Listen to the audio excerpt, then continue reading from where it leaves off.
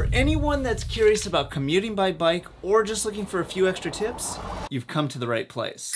Bike commuting will save you money on fuel, it's good for mind, body, soul, and it's just plain fun. But first, you're gonna need a bike. Before we can do that, we've gotta figure out what size bike you ride. And the easiest way to figure this out is to measure your inseam with your shoes off, then use the bike size chart, which I've linked in the description below. The most affordable way to get a bike for commuting is used. There are 3 main resources I like for finding used bikes. The first is Craigslist or Facebook Marketplace. Good deals to be had, but you have to know what you're looking for and be prepared to haggle and/or repair your new bike. The second is to search community bike shop in your area. Good prices and run by passionate volunteers. Plus, they're often non-profit, meaning the money goes back into the community. But you need to live in an area that has one of these, and their inventory can be hit or miss, based almost entirely on volunteer donations. The third option and sponsor of today's video is the Pros Closet, the world's largest online retailer of certified pre-owned bikes. And they've got thousands of bikes in all the categories, in all the sizes.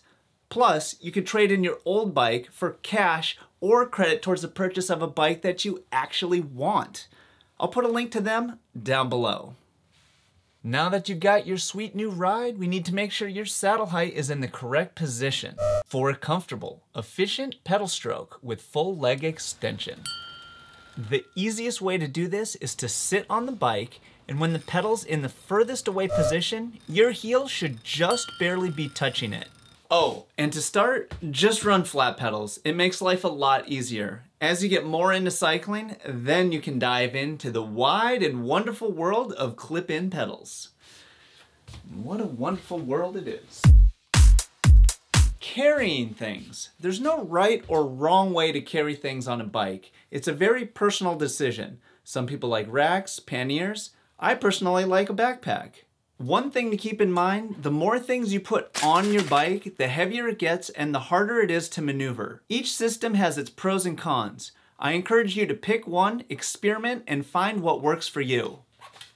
If you're gonna be commuting in the city, you're gonna need a lock. I like these U-locks because they're compact and durable. I made a whole video about locks. I'll put that in the description. How you lock your bike matters.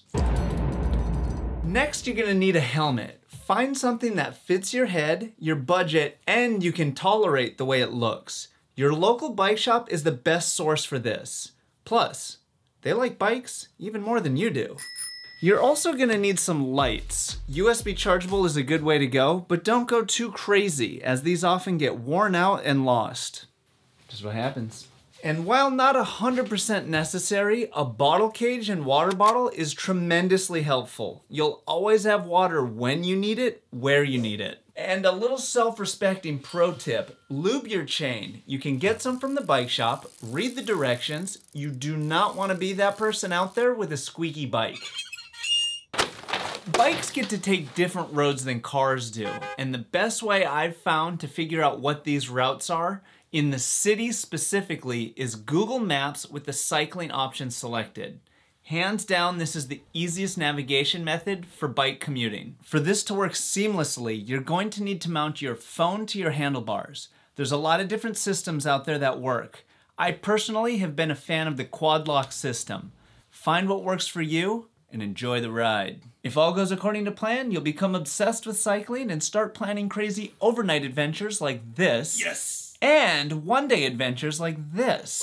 Woohoo! With other like-minded individuals. Welcome to cycling. We embrace you with open arms. Come on, get in there. Come on, get in there. Come on, don't be